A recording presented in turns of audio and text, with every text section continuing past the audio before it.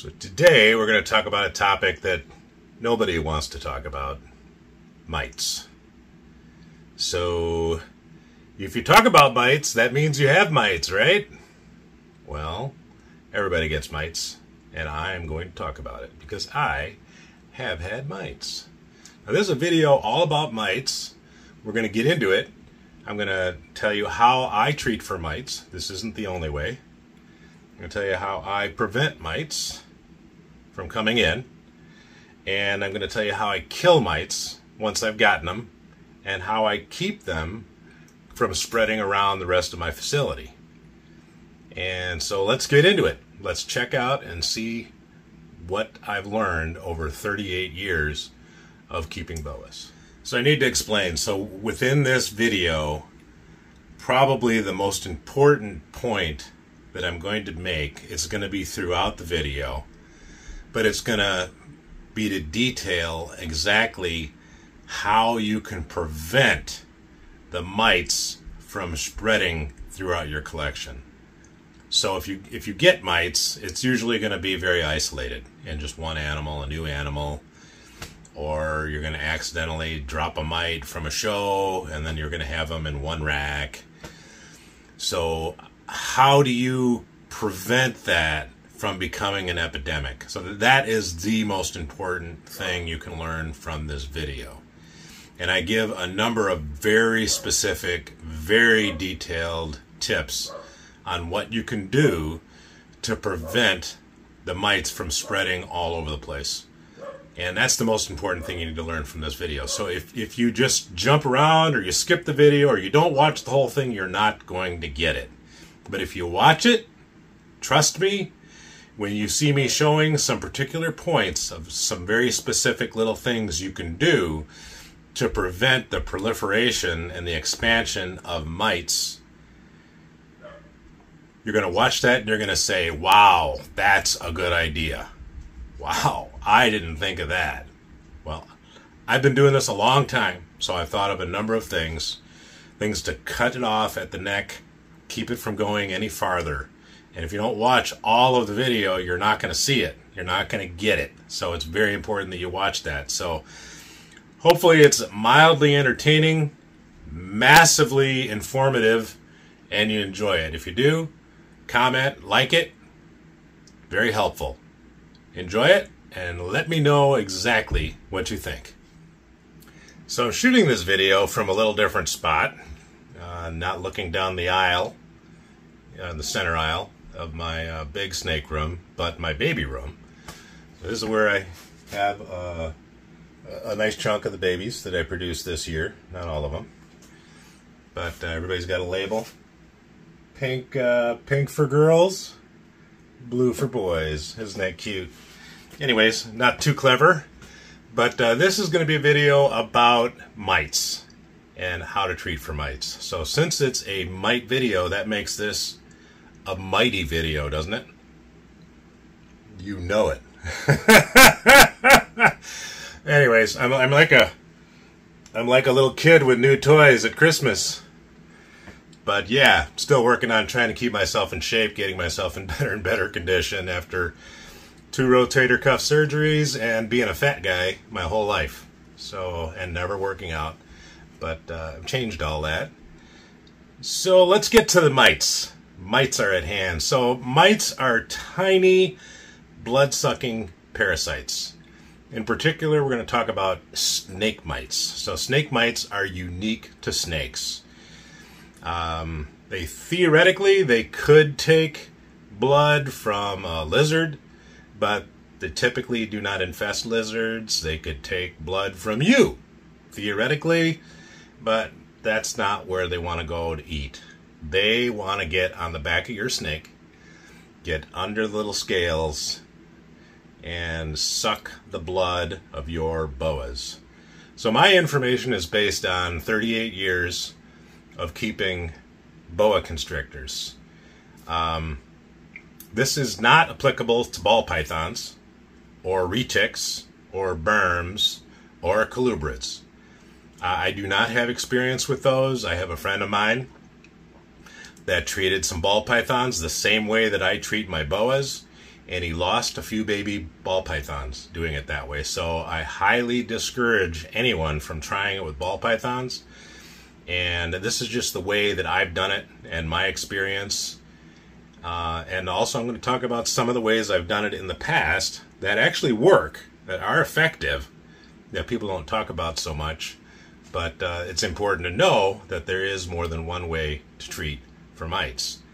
So mites come from two places. They come from Southeast Asia, and they come from other people's collections who have mites. That's it. They don't come from South America. They don't come from Central America. None of those animals come into our country with mites. They came from primarily probably pythons that came in from Southeast Asia that ended up in private collections.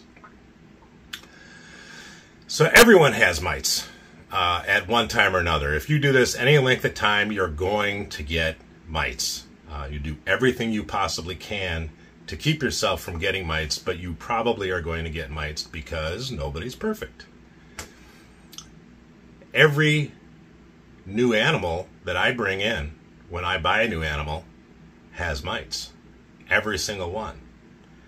At least that's how I treat them, because I don't want a mite infestation. So I treat everything that comes in. I use only permectin, and I'll get into nitty-gritty detail on how I do it, how I mix it, how I apply it. But every single new animal I bring in, which I'm bringing in a new animal today, coincidentally, and he will be treated for the mites that he's got, whether he's got them or not. Doesn't matter who it comes from. You get a boa from me, you need to treat it for my mites, because I might have mites. That's right. I don't think I do.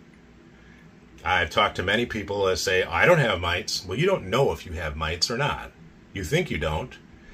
But you can have mites, and you can have them for weeks or maybe months before you become aware of it. So lest any of us get too cocky about not having mites, how about showing a little humility? Because everyone gets mites. Everyone gets mites at one time or another. If you haven't had them yet, keep doing this. You'll get them. You can take all of the precautions necessary, and you may get mites. Probably will. So you'll need to know how to treat for them. So I'm going to show you how to treat boas, only boas, boa constrictors. And this is the way that I've done this. And with permectin, most recently, say in the last 10, 12 years, is how I've treated it. But in years past, we used, years ago, the first time I got mites was about 1988, 88 or 89. So a while ago, 33, 34 years ago. The way we treated for mites back then was no pest strip.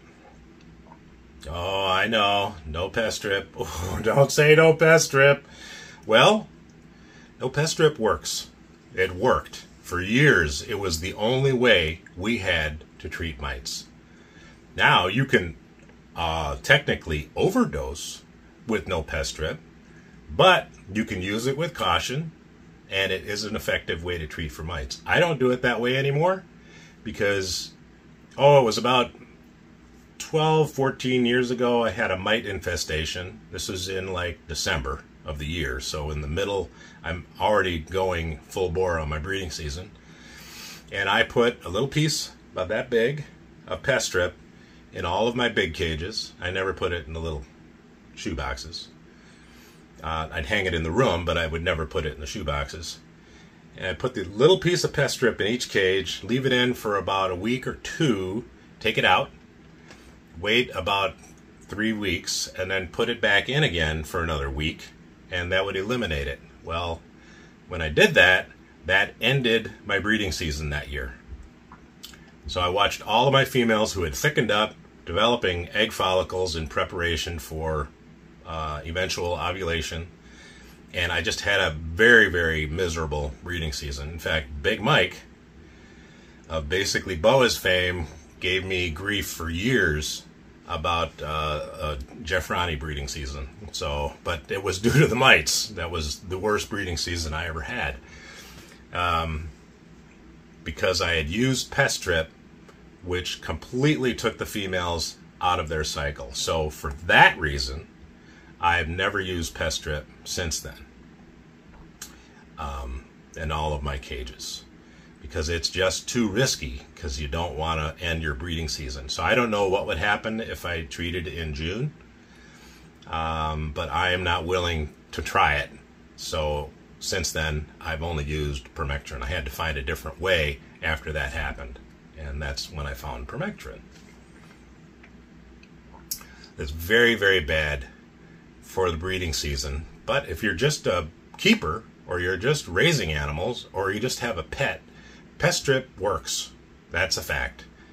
I know there are a lot of these people that are like, they talk about pest strip like it's the devil, and the fact is, it is an effective way to kill mites. It kills all flying insects, and it's not the devil, but it's not the way I would choose to do it anymore, because I've got another solution that works. It's harder. It takes a little more time. It's a little more labor involved, but it's effective. So I use this other method, which has never had any adverse effect on any of my boas, except for babies, which I'll get into. And the many times that I've been forced to use it since then, when I've had a fear that I might have an infestation, because you're always looking for it, right? And I've treated before when I didn't actually have an infestation, but I thought I might, because I saw the black specks on a boa, and I wasn't sure if it was mites or not. And then I'd go to touch it, and they'd fall off, whatever the black speck was, and I didn't know if it was a mite. And I'd look hard, and I couldn't see if I could find one. I couldn't find one. So I'd treat prophylactically, just to make sure I didn't have an infestation. So anything new that ever comes in, I always treat it. So if I get a boa from you, I'm going to kill your mites before I bring that animal in.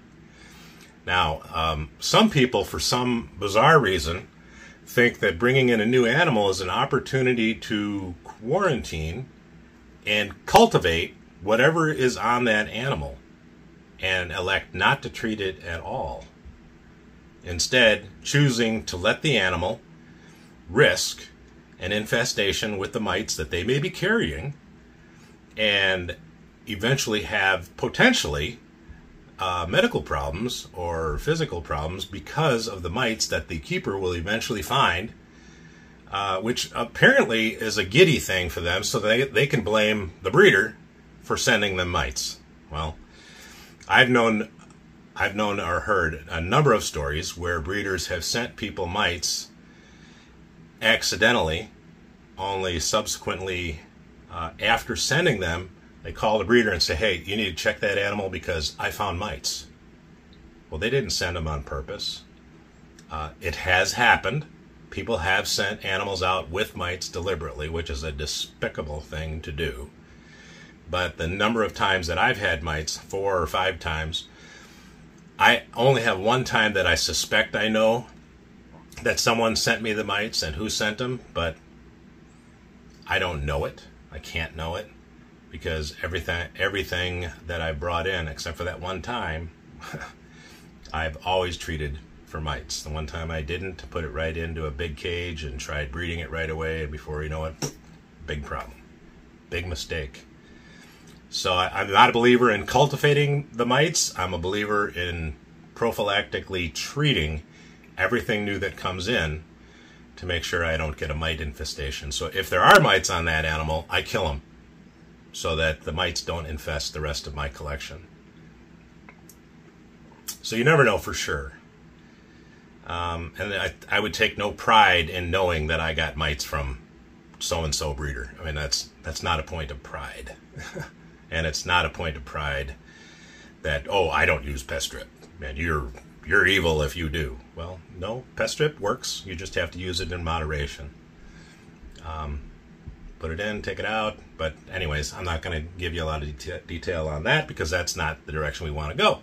I want to explain how you treat with permectin, and there'll be a lot of nitty-gritty detail on that. So this is a number of things I want to cover based on my experience with mites. Mites tend to be a localized problem. They theoretically, if you take a mite out of a cage, you put it on a piece of paper, you set it down, you can watch it walk. So, and it walks at a particular speed. So that's probably about 10 feet an hour. So theoretically, on paper, if one snake had mites in my basement in a day, if they laid enough eggs, they could infest all of my cages on paper. But that's not the reality. That's not what mites do. So when mites are in a cage and the mite lays eggs under the scales and the eggs hatch out and you have baby mites, they've got a great place to eat. They've got a restaurant right there.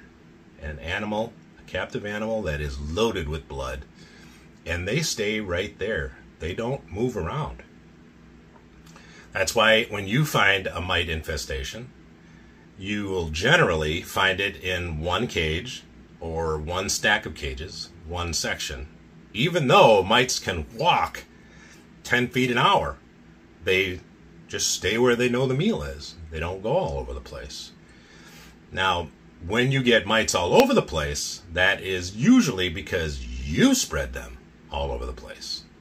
In your cleaning, taking the animal out, holding it, getting mites on you, and then those falling off, ending up on the floor. Well, now they're on the floor. They're going to travel looking for a meal. And that 10 feet an hour is very advantageous to them because they're going to find more meals to eat, right? They're not necessarily going to go back to the cage that they came from. So if you're using good husbandry and keeping your eyes open, and then use the methods that I'm going to explain to you when you do find mites, you can keep the spread to a bare bones minimum. Because mites don't really like to travel. They don't run all over the place. So that's basically the history on it. I'm looking down at my notes here to make sure I don't forget anything. So there's going to be a number of additional videos that I show the actual mechanics of how I do it, and how I mix the permectin, and how I treat different size animals in different types of cages. And there's a wide variety of different things I do. How I treat a new animal when I bring it in, and how I treat my facility to keep spreading mites to a minimum. So that's what we're going to get into next. Easy for me to say. So hang on. We're going to continue this mighty video. Stay tuned. So I've been interested in doing a video about mites for many years. I have never done it, and this is the reason why. Not because I didn't want people to know that I had had mites, because everyone has mites, it's reality, but because of mixing the permectin 2 and the slightly complicated mathematics that might be involved for some people. I didn't want to just say, well, you use 2% permectin 2 in water, put it in a pump sprayer. Well, I know it's reality that some people are not mathematicians. And so when I say 2%, that's not easy.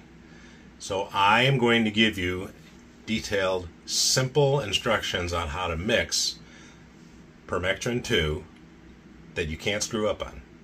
Now, don't post a question about how to do it, because this is the only way I'm going to show you how to do it. So if I don't, and I leave it open, then 50 people are going to say, well, I use this size spray bottle. How much do I use? I'm going to give you one formula that will be applicable to any pump sprayer you want to use, any method you want to use to mix it, but you have to use my formulation if you're going to use my math. Otherwise, for people who are really good at math, it's 2%. And so here is the formula. Easy peasy. You take a measuring cup and you measure out 4 cups. Not 4 of these, but 4 cups as it's marked on the measuring cup. 4 cups of clean water and 4 teaspoons of permethrin 2. You mix all that together. All right, that's easy. Take a measuring cup, measure out 4 cups of clean water and 4 teaspoons of permethrin 2. That is 50 to 1. Or that is 2% permethrin 2. Easy peasy, lemon squeezy. All right, now this is how I prophylactically, or if I ever had mites on babies, which I haven't had mite infestation on babies, but if I ever did, or to prophylactically treat my baby drawers, this is exactly how I do it. So I have my spray bottle with permethrin in it. I have the setting to as fine a mist as possible. So I'm shooting a very, very fine mist. See that? And first, I do this when I'm cleaning. So I change out the paper. I do 1 spritz on the bottom of the plastic, which just barely has anything on it. Put the paper in. Hard to do with one hand. Put the paper in, and then I do 2 spritzes on the paper. And that's because of the size of the paper. That's it. So I'm not saturating the paper, I'm just giving it a little mist, and that's enough. So if there were any mites, or any mites came and visited, the theory is that that kills the mites. I haven't had an infestation, like I said, on babies. I've only found them on the big stuff. But this is what I've done to make sure that I don't have them, and I have done after shows. Sometimes I spray the paper. I don't always do this, but I spray the paper before I put the babies back in it, and that's it, just one time. And any mites that got visited with my my babies at a show that get dribbled on the babies, this is enough to kill the mites that come in after a show. That's how I treat babies.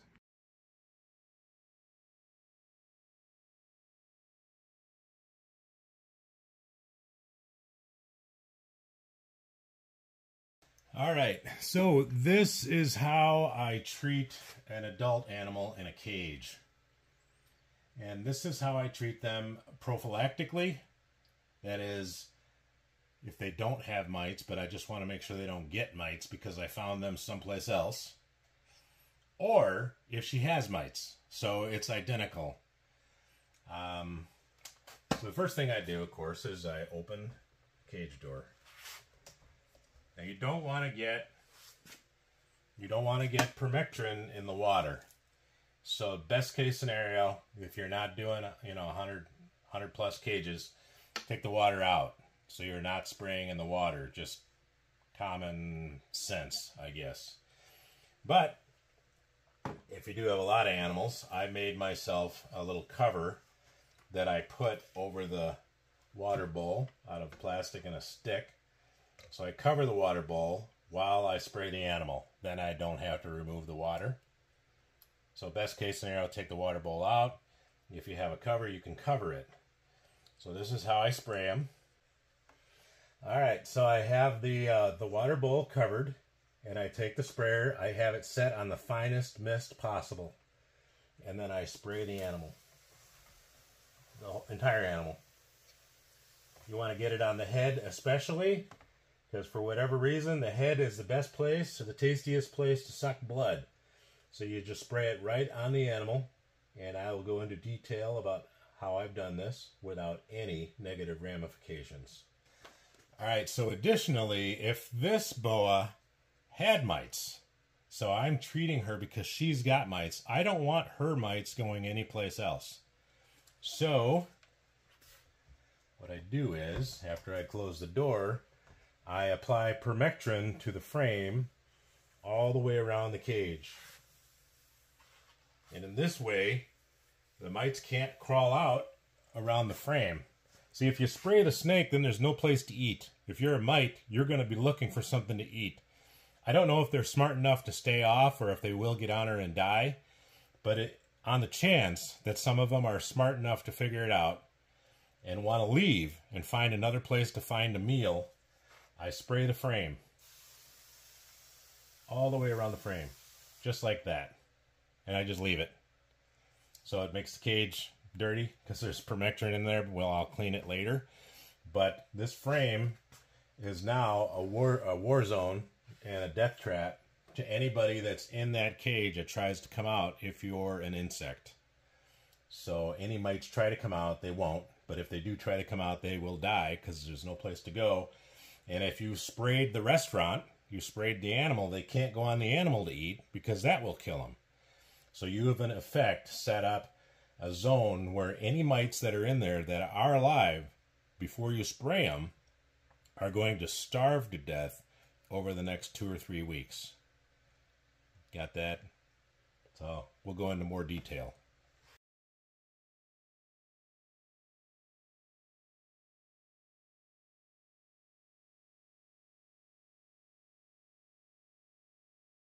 Next is a tub. So how do you deal with a tub if you find mites in a tub? And I've done this before. I've found mites in one tub, and the tub above, I didn't find any mites. The tub to the left, I didn't find any mites. The other one above in kitty corner, I didn't find any mites. Now, that doesn't mean there aren't any mites there, but there isn't an infestation like there was in the one tub. So, again, I spray directly on the snake. So anything that's over about 3 feet, I don't hesitate to spray the animal. So I spray it directly on the animal. And then any mites that are in there, I don't want them coming out. So I spray the perimeter of the tub all the way around. Just like that. Now they can't walk up the side of the tub. There's nowhere to go. So any mites that are in there are going to starve to death because the snake has been sprayed and the outside of the tub has been sprayed, preventing any mites from coming out alive. So they're going to starve to death. Now, the next thing I want to do, well, I close the drawer. Next thing I want to do is I spray the rack itself. So all along the bottom and the sides and the top. I don't want any mites that are in there to get out.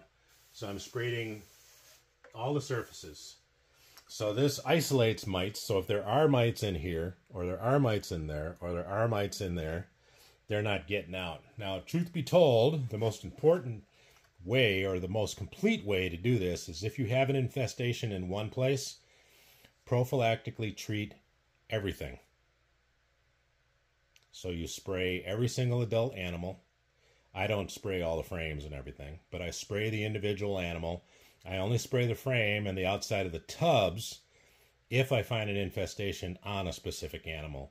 If I'm spraying everything else prophylactically, I just spray the animal. Now this is very, very important. I'm going to say this more than once. I'm going to say it later, so it'll be a little bit more detailed to explain why I do this, but it's very important, so you need to watch the whole video so you get this one additional little tidbit that I'm going to give you in a bit. Now, the next thing I do prophylactically, and I do this regardless, about every 3 months, I spray the floor. So any insects that are walking on the floor are going to die. Any mites, if I'm cleaning cages, if I have mites and I don't know it yet, I'm going to be dropping mites off of my hands onto the floor for a period of a month, 6 weeks, maybe 2 months before I realize that I have mites. So while I'm cleaning, anything that falls off of my hands onto the floor is going to die because I've done this.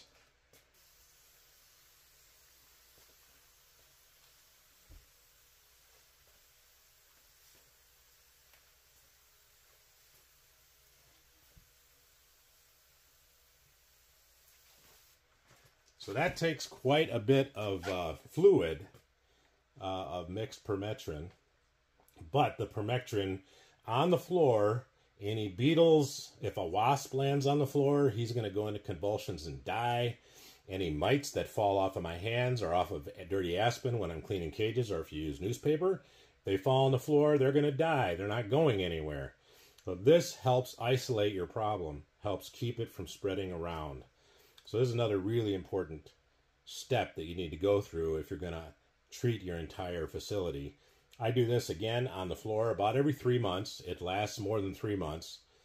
If I spray the floor and 3 or 4 or even 5 months from now I haven't sprayed it again, I will find dead wasps on the floor or crickets. Any bug that ends up on the floor is going to die because of the residue that's on the floor. It's pretty amazing, amazing stuff. So that's an important step that you need to do to help prevent from spreading mites all around your facility. Or to keep the mites from spreading around your facility, because the only way that way is for them to be transferred by your hands or from crawling from cage to cage, which is I found to be very unusual. Very, very unusual. This is another very important little tidbit, something that took me a long time to learn, but I'm going to pass it on today. So a while back, 10, 12 years ago, I had gotten a mite infestation. And I wasn't going to use pest strip again. This was the first time after I had decided I wasn't going to use pest strip. I was going to use permectin. So it took me a while to learn this. So for several years, I would find an infestation of mites, and then I would treat that animal and a couple animals around in the stack. Try to do it as effectively as I knew how to do it. Even sprayed the floor.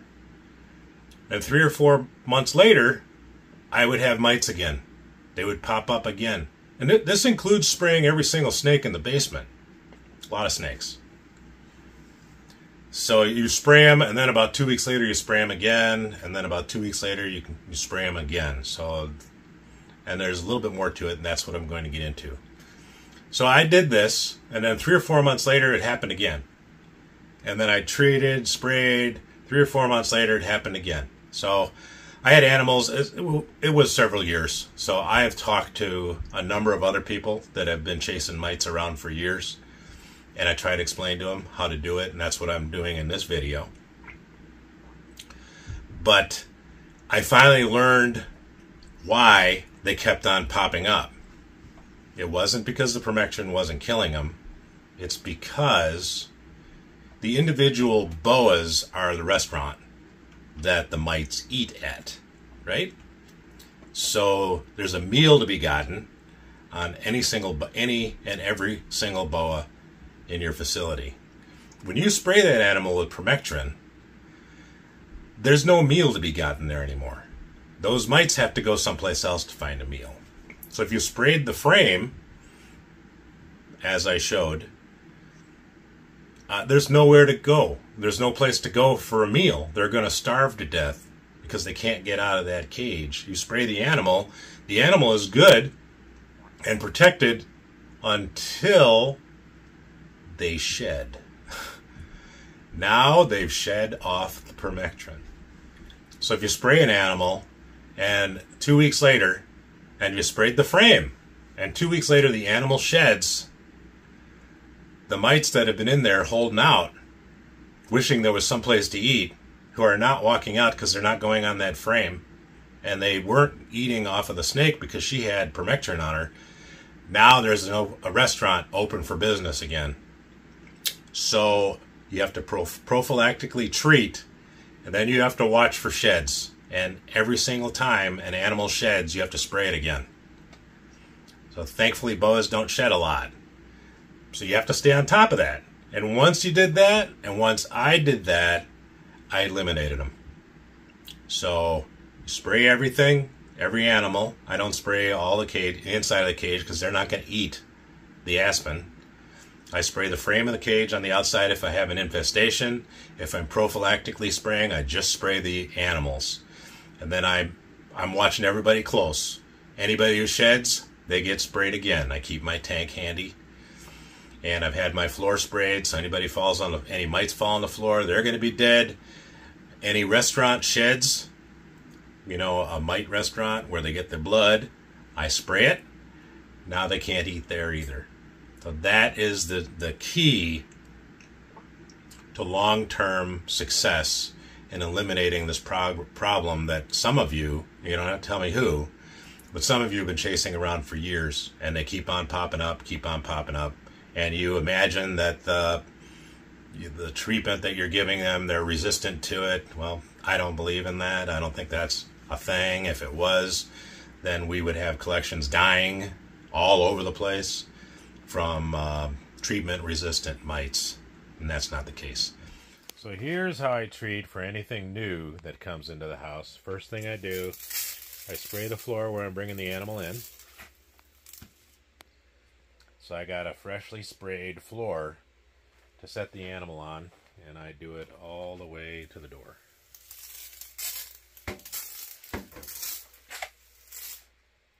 So the floor is sprayed fresh, so when I bring the animal in, I just set the bag on the floor, on the wet floor, and then I spray the bag, but I'll show you that.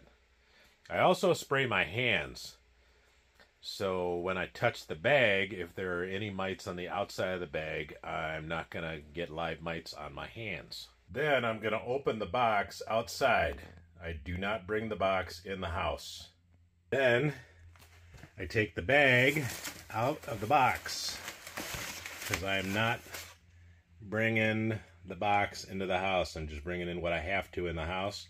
Then I take the bag and I bring that bag into the house. And I take that bag and I set it on the floor that's already wet. So anything that fell off the bag fell onto the wet floor, where the mites will die. And then I take the bag on the floor. I don't get a retake, so I got to get this right.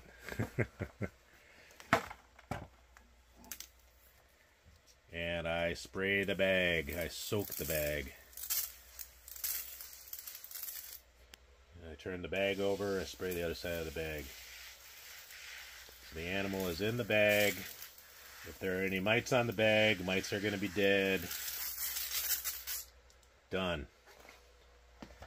Now I just let it sit there for a while. For a few hours. It's heated in here. Nice warm floor. Then I put them in a drawer. In the drawer I put in, I spray the outside of the side walls on the drawer just like I did in that tub in the earlier video. And that's pretty much it. And actually I watch the animal and for a couple of weeks, and I'll spray the animal itself, especially if it goes into a shed, which a lot of times it does. And just to make sure that I've killed any mites. And that is my procedure for bringing in new stuff. So that pretty much sums up all the high points as far as killing mites, keeping mites out of your collection, and my experience doing it. So I hope that's helpful. If it is, if you liked it, whether you've had mites or not, put a comment in the comments section. It helps the algorithm so that we get more exposure, more people watch. The more people watch, the more exposure I get, the more encouraged I'll be to do more videos. So I'm going to do one on regurgitation, which somebody just suggested the other day, which is an important topic. Boa regurgitation, and many other things coming. So like it, love it, subscribe to it, and hit that bell notification. Until then, see you soon.